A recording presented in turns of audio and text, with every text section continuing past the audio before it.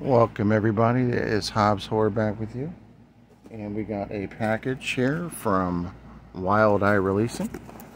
They told me they wanted to send me some more titles to review, and that's what I'm going to do. I'm going to review some titles for Wild Eye here again, and let's get into real quickly what they sent me. I want to thank Wild Eye Releasing for sending these to review. We have Ouija Shark 2. I've heard this is actually really entertaining, so looking forward to reviewing Ouija Shark 2. Oh my lord. Caddy Hack. Oh my gosh. Caddy Hack.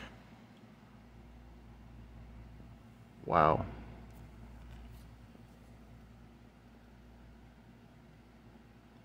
Welcome to a whole new world of horror. Caddy Hack.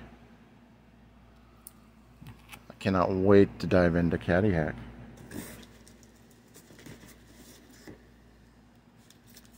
Should I sing the song? I'm alright. Ain't nobody gotta worry about me. Alright, and we have 3 more here. From Wild Eye, we have High Fear. That looks dope. What are you afraid of? High Fear.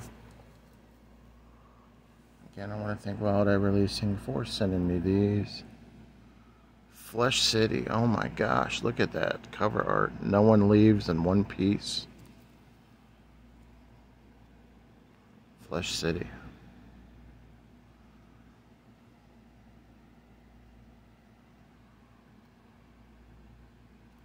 Tomcat Films. Distributed by Wild Eye Releasing. Finally, wow. Just wow. This is why I like to watch these films. Summer House Slaughter. Does it get any crazier than that? You got a killer panda maybe? Let's take a look. Give me death. Give me a death. What?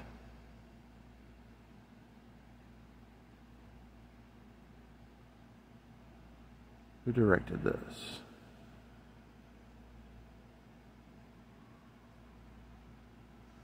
This just looks like a bundle of fun. Just to recap, we have Summer House Slaughter. We have High Fear. We have Flesh City. Cannot wait to dive into some of this obscure horror. We have Ouija Shark 2.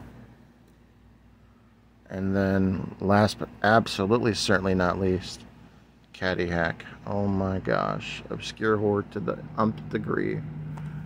Who is the director of Caddy Hack? Let's see. Let's see where you...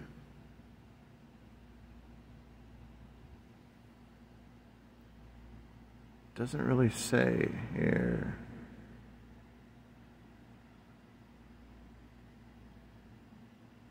Sarah Casey's in it. I believe she was on 8 Questions, if I'm not mistaken.